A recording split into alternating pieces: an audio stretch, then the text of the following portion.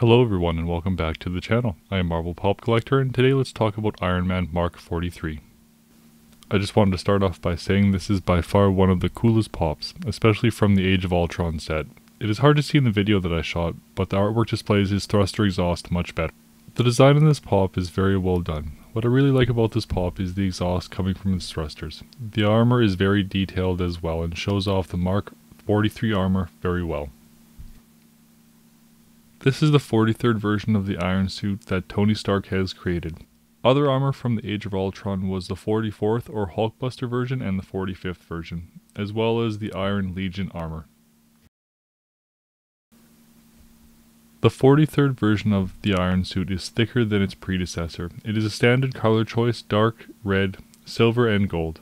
A new feature to this armor is called Sentry Mode. Sentry Mode guards Tony along with infrared scan that can see through walls. Along with being very thick armor, it is made of gold titanium alloy. The armor also has super strength, durability, and of course flight.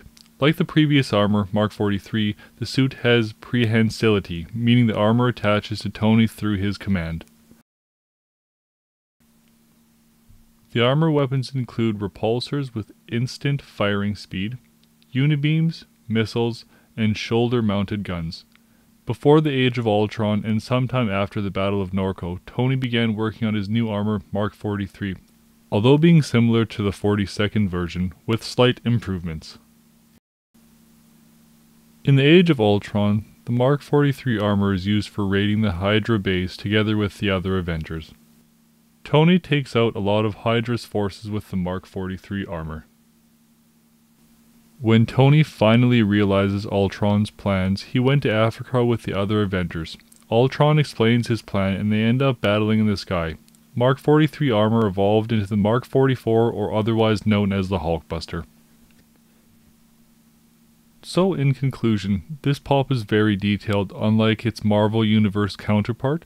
The paint is great with no flaws that I can see, and the sculpt is quite creative, bringing this armor to life.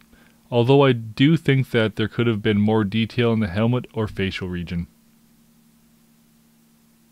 So tell me what you think of this pop. Do you like it? Hate it? Let me know in the comments, and also be sure to like, comment, and subscribe.